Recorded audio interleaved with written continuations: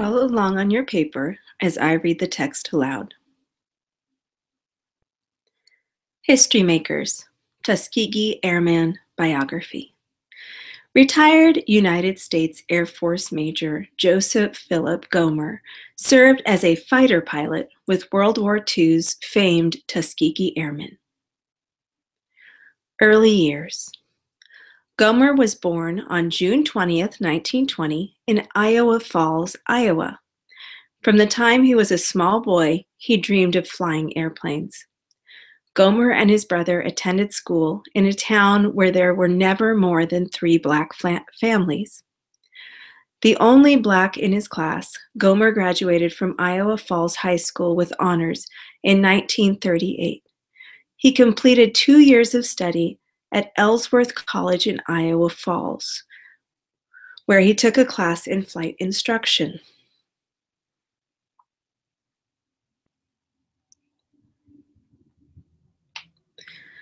Army years. When he enlisted in the Army in 1942, Gomer signed up for pilot's training.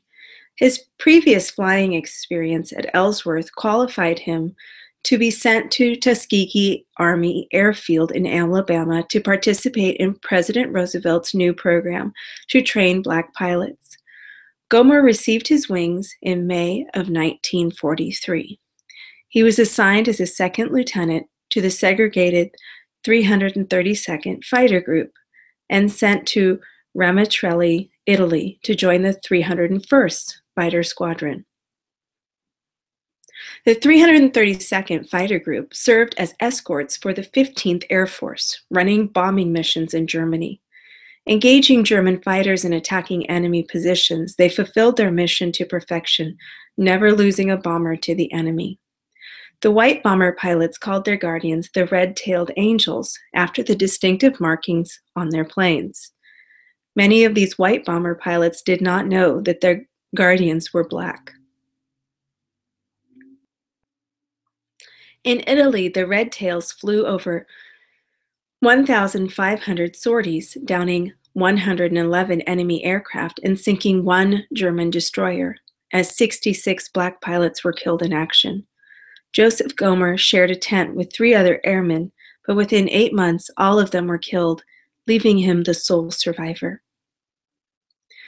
He crash-landed a P-39, lost his canopy, and was bullet-ridden in a P-47, but fought with skill and valor in over 68 sorties with the enemy.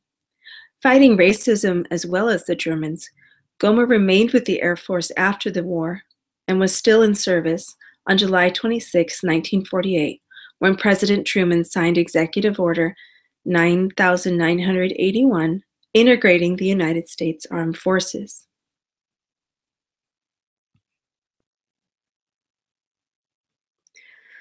Retirement years.